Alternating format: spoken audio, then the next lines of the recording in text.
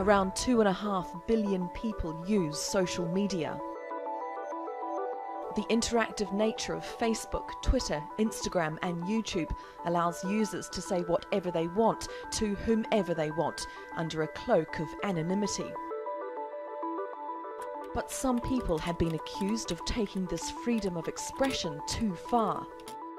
Known as internet trolls, they scour the web looking for victims to offend and abuse. They normally throw out a bait, and someone who responds to that bait is considered fair game.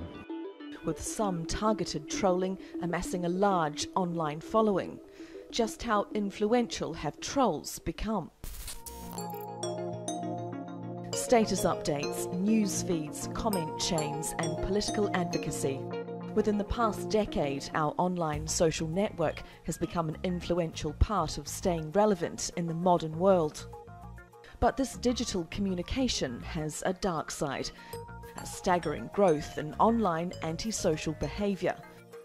That cloak of anonymity allows someone, through the lack of fear of judgment, to express parts of the personality that they might typically not do in company.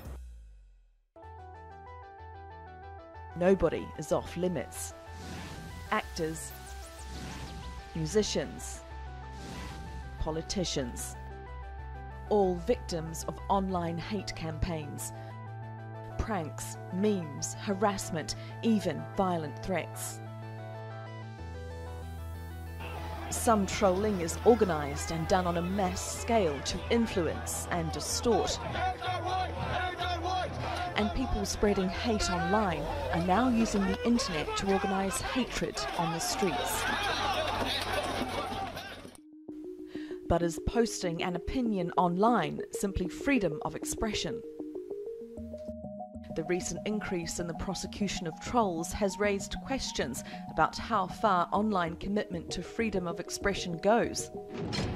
Silicon Valley has improved its tools for detecting hate almost immediately after it's been posted. Social media companies have long been accused of being too slow to respond. Finding a way to monitor our online social interactions may be necessary, but it could be tough finding a perfect balance between the right to privacy and protecting us from trolls.